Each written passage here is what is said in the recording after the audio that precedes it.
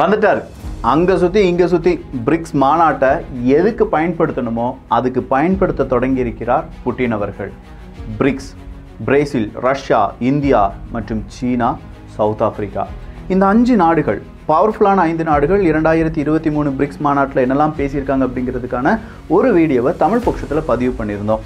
BRICS கேபிளாக இருக்கட்டும், BRICS வேக்சினாக இருக்கட்டும், இன்னும் பல பிரிக்ஸ் பேயாக இருக்கட்டும், பிரிக்ஸினுடைய புதிய கரன்சியாக இருக்கட்டும், இதை பற்றி எல்லாமே டிஸ்கஸ் பண்ண ஆரம்பிச்சிருந்தாங்க. பிரிக்ஸுக்குள்ள அடுத்த நாடுகளை கொண்டு வருவது எப்படி, அதற்கான சட்டத்திட்டங்களை உருவாக்குவது எப்படி அப்படிங்கிறத 2வது நாள் இன்னைக்கு கொஞ்சம் டிஸ்கஸ் பண்ணியிருக்காங்க. அப்போ தான் புட்டின் அவர்கள் பேசுகிறார். அப்படி பேசும்போது பிரிக்ஸ் ஒரு பவர்ஃபுல்லான அமைப்பு. இந்த பவர்ஃபுல்லான அமைப்பு மல்டிபோலார் வேர்ல்டுக்கு ரொம்ப முக்கியமானது, இன்றியமையாதது. அதை சக்ஸஸ்ஃபுல்லாக நம்ம செய்வோம் அப்படிங்கிற நம்பிக்கை எல்லாமே இருக்குது. நீங்கள் எல்லாரும் அடுத்த பிரிக்ஸ் மாநாட்டை ரஷ்யாவில் வச்சு நடத்துங்க, அதுக்கு நான் ஓகே சொல்கிறேன், அதுக்கான எல்லா ஏற்பாடுகளையும் செய்கிறேன். இது மட்டும் நடந்துருச்சுன்னு வச்சுக்கோங்களேன், மேற்குலக நாடுகளுக்கு சும்மா அள்ளு விட்டுரும். ஏன் சொல்கிறேன்? ஏன்னா ICC, international criminal court, Russia விட்டுட்டு புட்டின் அவர்கள் வெளியிலே வர முடியாது அப்படின்னு சொல்லும்போது, ஏன் உலக நாடுகளை ரஷ்யாவுக்குள்ளே கொண்டு போகக்கூடாது, அங்கே வச்சு ஏன் மீட்டிங் நடத்தக்கூடாது, அப்படியே மீட்டிங் நடத்தினா அங்கேருந்து முடிவுகள் ஏன் எடுக்க முடியாது இப்படின்னு சொல்கிற அந்த யோசனைக்கு போயிருக்கார். எஸ்பை ஆல்வேஸ் பி எஸ்பை அப்படின்னு சொல்கிற மாதிரி அந்த மனுஷன் எடுக்கக்கூடிய முடிவுகள் எல்லாமே கொஞ்சம் விசித்திரமாகவும் அதே நேரத்தில் யாராலையுமே அதிகமாக ப்ரிடிக்ட் பண்ண முடியாத அளவுக்கு இருக்குது. சரிப்பா, அப்படின்னா இப்போ இந்த பிரிக்ஸ் மாநாட்டை ரஷ்யா தவறாக பயன்படுத்துகிறது அப்படிங்கிற ஒரு குற்றச்சாட்டை ஜெலன்ஸ்கி அவர்கள் சொல்லிட்டார். எப்படி தெரியுமா சொல்லியிருக்காரு? பிரிக்ஸ் மாநாடு அப்படிங்கிறது இப்போ ரஷ்யா உக்ரைன் போரை ரஷ்யா ஜஸ்டிஃபை பண்ணுற மாதிரி இருக்குது. ரஷ்யா இந்த போரை வாண்டடாக தொடங்கலை, மேற்குலக நாடுகளுடைய அழுத்தத்தால் தான் தொடங்கினேன் அப்படின்னு சொல்கிறாங்க. இது எப்படி அக்செப்ட் பண்ண முடியும் அப்படிங்கிற கேள்வியை ஜெலன்ஸ்கி அவர்கள் கேட்குறாங்க. ஆனால் நம்ம ரிவைஸ் பண்ணி போகலாமே, ஒரு 542 நாட்களுக்கு முன்னாடி இருந்தே ரஷ்யாவினுடைய அதிபர் புட்டின் அவர்கள் இந்த வார்த்தையை தான் சொல்கிறார். நாட் ஓன்லி பிரிக்ஸுக்காக மட்டும் அவர் சொல்கிறான்னு மட்டும் சொல்லாதீங்க. இந்த போர் தொடங்கினதுலேருந்து, இந்த போர் தொடங்குறதுக்கு காரணம் நான் கிடையாது, நான் அமைதியாக இருக்க நினச்சேன், ஆனால் நான் அமைதியாக இருந்தால் என் நாட்டை அழிச்சிருவாங்க, அதனால் நான் போர் தொடுக்க வேண்டியதாகிருச்சு, அதனால் இந்த போருக்கு முழுக்க காரணம் மேற்குலக நாடுகள் தான் அப்படின்னு சொன்னவர் புட்டின் அவர்கள். அதே விஷயத்தில் அதே ஸ்டாண்டில் இப்போது நின்றுட்டு இருக்கார். ஆனால் இங்கே ஜெலன்ஸ்கி அவர்கள் தான் இந்த யுத்தம் முடிவடைந்தாலும் முடிவடையலாம், ஆனால் நான் முடிவடைய விடமாட்டேன் அப்படின்னு சொல்கிற அளவுக்கு சில அறிவிப்புகளை இன்னைக்கு கொடுத்திருக்கிறார். அது என்ன அப்படிங்கிறதெல்லாம் பார்க்க போகிறோம். பார்த்துடலாமா?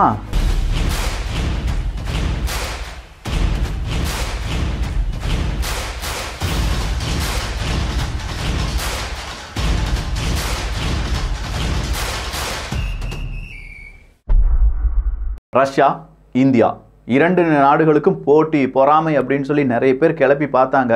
லூனா 25, சந்திரயான் 3. லூனா 25 ஃபெயிலியர் ஆயிடுச்சு, சந்திரயான் 3 கண்டிப்பாக சக்ஸஸ் ஆயிரும் அப்படின்னு சொல்லி இந்தியர்களுடைய பிரார்த்தனை, கூடவே பல நாடுகளில் இருக்கக்கூடிய மக்களுடைய பிரார்த்தனை, இது எல்லாம் ஒன்று சேர விஞ்ஞானிகளுடைய உழைப்பு எல்லாமே சேர்ந்து இன்னைக்கு சந்திரயான் 3 மிகப்பெரிய அளவுக்கு சக்ஸஸ் ஆகிருக்கு. ஸோ சாஃப்ட் லேண்டிங் பண்ணிட்டோம், 4வது நாடாக நம்ம நிலவில் கால் எடுத்து வச்சுட்டோம், முதல் நாடாக சவுத் போலில் கால் எடுத்து வச்சுட்டோம். இந்த சக்ஸஸுக்கு மத்தியில் பிரிக்ஸ் நாடுகளில் வேற இந்தியா அங்கே பங்கெடுத்து அங்கே என்னெல்லாம் செய்யணும், அங்கே எப்படிலாம் நம்முடைய அடுத்த கட்ட காய் நகர்த்தலை செய்ய வேண்டும் அப்படின்னு சொல்கிற டிஸ்கஷனில் ஈடுபட்டு இருக்காங்க. எப்படி இந்த பல நாடுகளுக்கு, இப்போ அமெரிக்காலாம் இந்தியாவை கொஞ்சமாக கட்டுப்படுத்துவதற்கு பாகிஸ்தானை கொஞ்சம் வளைச்சி போட்டு வச்சுருப்பாங்க. அதே மாதிரி சீனாவும் பாகிஸ்தானுக்கு பெரிய அளவு உதவிகள் செய்வதற்கான காரணம் இந்தியாவை பிடித்து வைப்பதற்கும் ப்ராக்சியாக பாகிஸ்தானை பயன்படுத்துகிறாங்க, அவ்வளோதான். அப்படின்னா நமக்கு துருக்கி அப்படிங்கிறது கண்டிப்பாக ஒரு நாள் இல்லாட்டி ஒரு நாள் நம்முடைய எதிரியாக நிற்பார்கள், இல்லாட்டி நமக்கு எதிரான சில கொள்கை உடையவர்கள் தான் துருக்கி அப்படிங்கிறத பல நாட்கள் நம்ம பார்த்துட்டு வரோம். அப்போ துருக்கியை கட்டுப்படுத்துறதுக்கு நம்ம என்ன செய்யணும்? கிரீஸில் கை வைக்கணும், கிரீஸை நம்ம ப்ராக்சியாக யூஸ் பண்ணணும். அதற்காகவே கிரீஸுக்கு இப்போ நம்முடைய வெளியுறவு கொள்கையை கொஞ்சம் எக்ஸ்டெண்ட் பண்ணியிருக்கோம் அப்படின்னு சொல்லலாம். பிரதமர் நரேந்திர மோடி அவர்கள் இந்த பிரிக்ஸ் மாநாட்டெலாம் முடிச்சுட்டு நேரம் எங்கே தான் போக போகிறாங்க? கிரீஸுக்கு தான் போக போகிறாங்க. 40 வருடங்களுக்கு பிறகு இந்தியாவினுடைய ஒரு பிரதமர் கிரீஸுக்கு போகிறது இதுதான் ஃபர்ஸ்ட் டைம். ஸோ கண்டிப்பாக இந்த ஒரு மீட்டிங் முக்கியமானது மட்டும் கிடையாது, இந்தியாவினுடைய எதிர்காலத்தை தீர்மானிக்க போகிறதாகவும் இங்கே நம்ம பார்க்கலாம். இது கொஞ்சம் ப்ராடாக திங்க் பண்ணாதான் தெரியும் இந்த மீட்டிங் எவ்வளோ இம்பார்ட்டண்ட் அப்படின்னு சொல்லி. அதை ரொம்ப ஷார்ட்டாக ஒரு நேரோ மைண்டில் நம்ம இதை திங்க் பண்ணோன்னா எதுக்கு இவ்வளோ பெரிய இம்பார்ட்டண்ட் அப்படின்னு சொல்லி போயிட்டே இருப்போம். பட் இப்போ நான் சொன்ன விஷயத்தெல்லாம் கொஞ்சம் யோசிச்சு பாருங்கள். ப்ராக்சி வார், இப்போ பாருங்களேன், ரஷ்யா உக்ரைன் போரில் நேரடியாக உக்ரைனா சண்டை போட்டுட்டு இருக்காங்க? கிடையாது. உக்ரைனை ப்ராக்சியாக வச்சு அமெரிக்கா, மேற்குலக நாடுகள் இந்த யுத்தத்தை நடத்திட்டு இருக்காங்க. ஸோ இதே மாதிரி ப்ராக்சியாக வச்சு ஆப்கானிஸ்தான் அதெல்லாம் நடந்துகிட்டே இருந்துச்சு. தாலிபான்களை ப்ராக்சியாக வச்சு அடித்தாங்க அப்படிங்கிறதெல்லாம். அப்போ நம்மையும் ப்ராக்சியாக வச்சு நிறைய நாடுகள், அதாவது நமக்கு எதிராக சில ப்ராக்சி நாடுகளை உருவாக்கி அதன் வழி அவங்களுடைய காய் நகரத்திலாம் செய்வாங்க. அதை நம்ம எப்படி தடுக்க போகிறோம், எப்படி அதை ஃபோர்ஸ்ஃபுல்லாக எதிர்கொள்ள போகிறோம் அப்படிங்கிறதுக்கு நம்ம இப்போவே தயாராகி கொண்டிருக்கிறோம். அடுத்ததான் உக்ரைன் இப்போ லித்துவேனியாவுக்கு பெரிய தேங்க்ஸ் சொல்லியிருக்காங்க. லித்துவேனியா, ஓ பெரிய நன்றி, எனக்கு நீ நிறைய உதவிகள் செய்கிறேன்னு சொல்லியிருக்கியாமாப்பா, என்னப்பா இப்படி அப்படின்னு சொல்லி அதுக்கு நன்றியை தெரிவித்திருக்கிறார்கள்.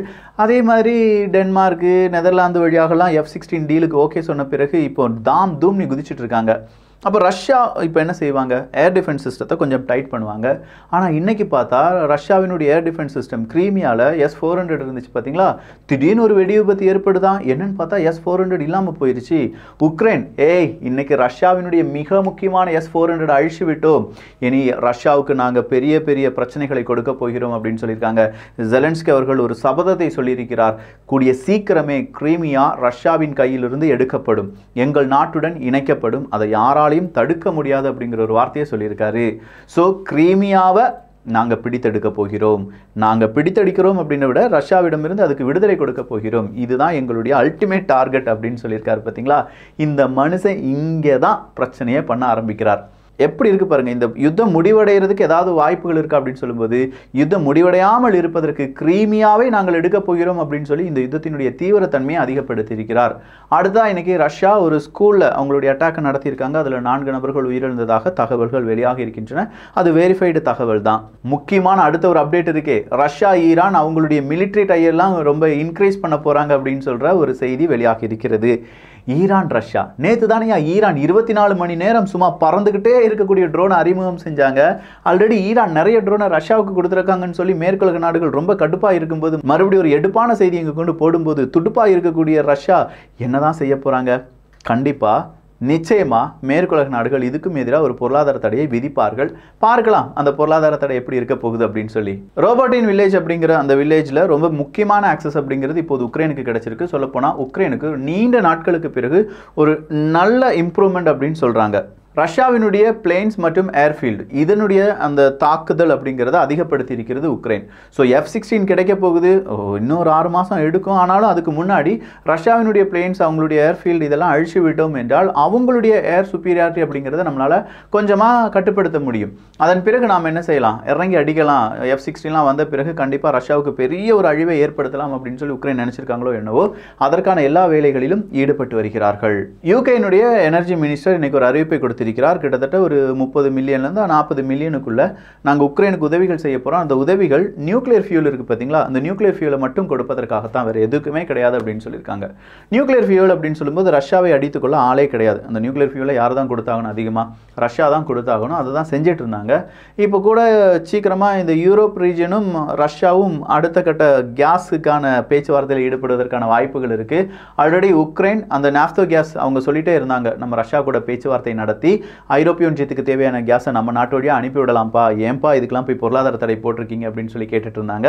இப்போ அதற்கான டிஸ்கஷனில் ஈடுபட போகிறாங்க.